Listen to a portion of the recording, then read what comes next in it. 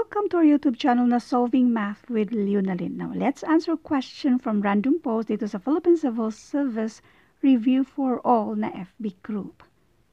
A to Z are persons compared according to their age and speed. By the way, itong mga kalintulad na ganitong mga questions, marami pa naman ito sa civil service exam. Pero bago ang lahat, para sa mga first time pa sa channel ko, ito yung FB natin na huwag na kayong mag-PM dyan kasi tambak na yun ang mga messages. Kung mayroon kayong concern, dito na lang sa free reviewers managed by Leonalyn. Kung naghahanap kayo ng mga libreng printable na reviewers, pumunta kayo sa files, sa FB group na to, Philippine Civil Service Review for All. At kung mayroon din kayong sagutan, mas maganda ring i-post nyo sa FB group na yan. At marami din tayong mga FB members na haping sagutan yung mga tanong ninyo. At ito naman yung iba pa mga FB groups na lagi nating tinatambayan. Now, ang nandito ay meron tayong age at yung speed. So, bago natin basahin yan, kasi medyo mahaba-haba yan, isulat natin yung older, bali yung nasa pinaka taas, yan yung older. At ito naman sa speed naman, lagay natin yung faster. So, kung alin yung nauna, yan yung faster. So, umpisahan na natin. A to Z are persons compared according to their age and speed at which they finished a certain job. A is older than B. So, nauna si A, older si B, si A kay ni B. And faster than C. So, itong si A ay faster kay C. So, A ay faster kay C. T is younger than E. So, si D daw ay younger kay E. Older than C. So, nandito si C kasi D daw ay older than C. And slower than F. Doon pa rin tayo kay D. Si D daw ay slower than F. So, nauna si F kay ni D. Next. G is older than H. So, si G daw ay older kay H. So, si G ay older kay H. Younger kay C.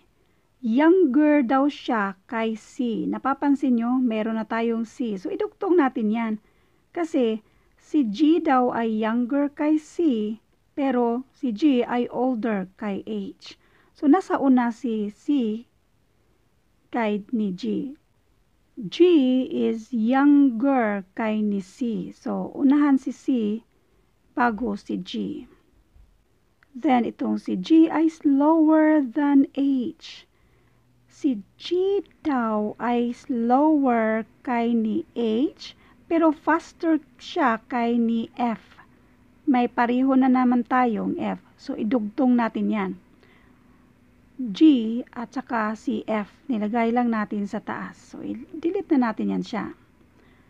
Again, itong si G ay, asa na yung faster? Faster than ni F. Kaya si F ay nasa baba. Faster siya ni F. Pero, slower kay H. Next. H is older than A. Si H daw ay older kay A. So, meron na tayong A. Kaya itong set na to, ilagay natin sa baba. Si A at saka si B. So, i-delete na natin yan. Next. Slower than C. Ang slower than C, itong si H. H ay slower than C. Ito daw si H ay slower siya kay ni C. So, ang nasa taas ni H ay itong si C.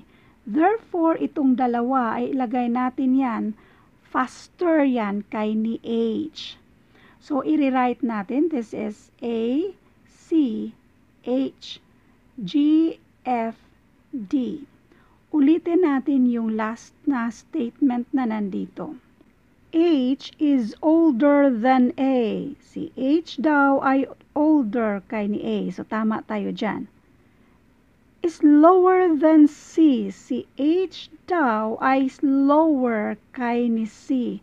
Therefore, si C ay faster kay ni H. So, yan na yung arrangement dito. Doon na tayo sa question. Delete na natin ito. Which of the following is true?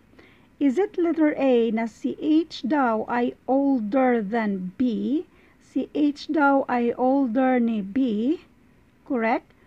Faster ni A. Si H ay faster ni A? Mali. Si A yung faster kay ni H. So therefore si letter A mali na yan siya. Next, letter B.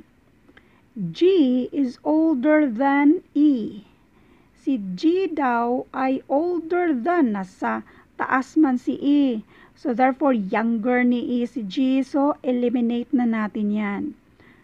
D is the eldest. Hindi man eldest si D. Kasi ang older pa ni D or si D yung younger kay ni E. So, wala na yan. Mali na yung letter C. Now, doon tayo sa letter D.